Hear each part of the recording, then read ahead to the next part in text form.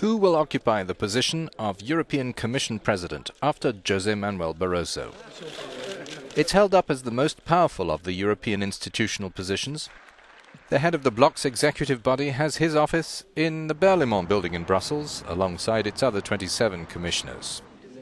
It's been their headquarters since Barroso began in the job in 2004.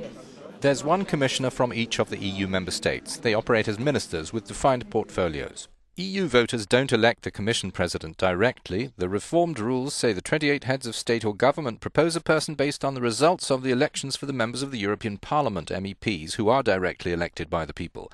The MEPs have power of approval. If they reject a nominee, another must be considered. The position was created in 1957 for what had been christened the European Economic Community of 6 nations. Walter Hallstein was the first man to fill it from 1958 to 67, the only German who's ever been in the job.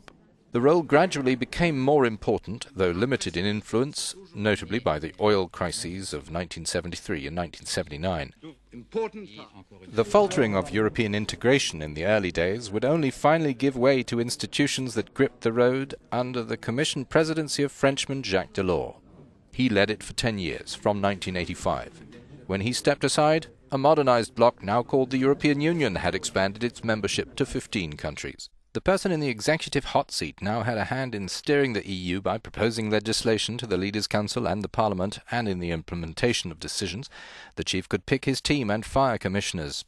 The President also represents the EU abroad in areas other than foreign and security policy. The Commission represents the interests of the EU as a whole rather than any individual state. It is guardian of the European treaties, the most recent signed in Lisbon in 2009. The Lisbon Treaty reconfirms that the commissioners act independently from their countries of origin and adds to the power of the President over national budgets. The latest European Union reforms are referred to in the Parliament's slogan for the 2014 elections. This time it's different in that the MEPs elected by European voters have a final say in who will be next President of the European Commission.